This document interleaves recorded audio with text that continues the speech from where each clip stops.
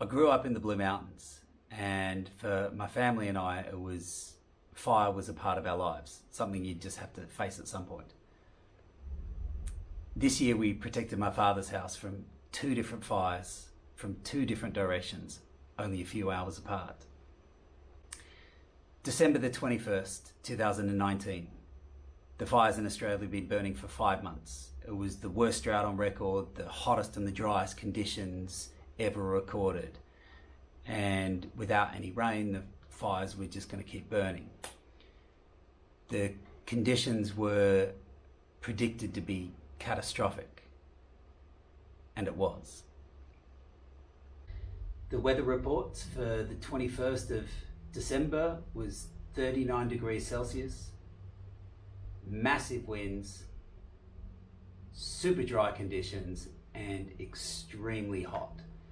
And that's what it was. I'm here in Dargan on Valley View Road at my father's house. Over here is Clarence. You can see that's on fire. We've been waiting about 2 weeks for the fire to get here, and today the fire came in. It actually came in from Lithgow, which no one expected. The first fire came in at about 2 o'clock. It came from the westerly direction towards Lithgow, and it was so loud and so noisy. The fire sounds like the engines of a jumbo jet. But to add to that, the generators from the fire truck and the helicopters in the sky, the fury of the fire, it creates a really chaotic atmosphere.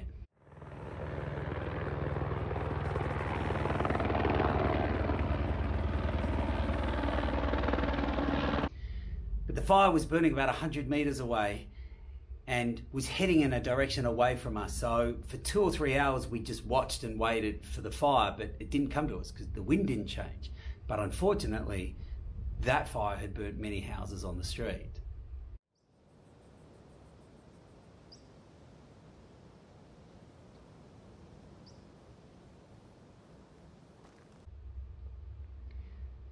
About 7 o'clock, the fire from the west had changed direction.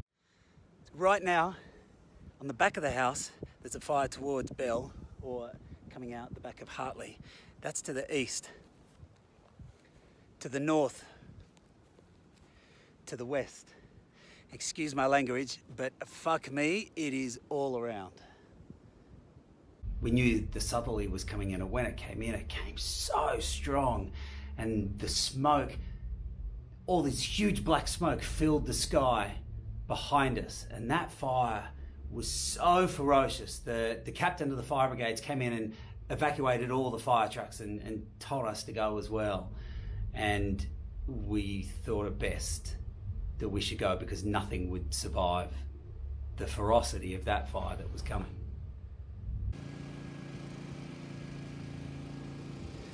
So this is as bad as it gets. The fire kicked up on the ridge on the other side of the valley, and now it's coming up. There was no wind before, but the fire has made its own weather systems, and so you can't see anything. It's smoky, and the fire's on its way. We got fire.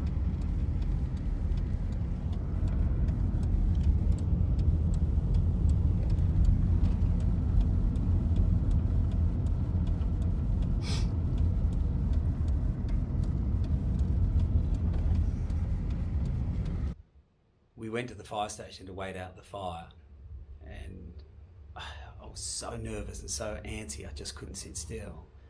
But there were many people at the fire station who had lost their houses, and you can't imagine the look on people's faces who had just lost everything in an instant. Sad and in shock and lost. Lost is the word. So we drove up the driveway, and it was pitch black. There's no street lights, there's no power. Most of the houses are burnt, so you can't see anything. And you're in this eerie, gloomy smoke. And we're so nervous driving up the driveway, but in the distance, out of the gloom of the smoke, we could see this structure, and the house was still standing. We were so relieved. My dad and my stepmother and I, so relieved. We drove up behind the house, and the escarpment and the big valley behind the house hadn't burned, but the fire was still burning about 100 metres away. By this point it was about 9:30 at night, so we went and got all the fireys.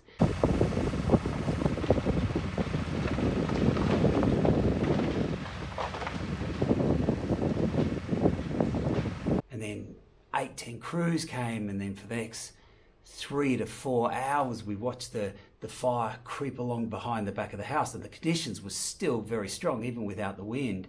Of course it would have burnt the structures if we weren't there.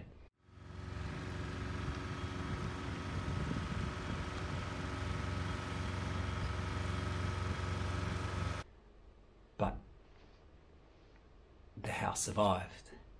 We were emotional and exhausted, but the house had survived. In the morning it was like a war zone. It was utter devastation. The fire was so ferocious, so angry. Angry was the word that most people used. The fire seemed to be so angry. And everyone we spoke to, every fiery we spoke to, left, right, green, conservative, centre, regardless of your political leanings, they all said the same thing. It was a changing climate. So is this the new normal? Did we do everything right leading up to the fires? Or are we utilising the indigenous knowledge of the land and land management? We were utterly exhausted and emotional, but we were the lucky ones.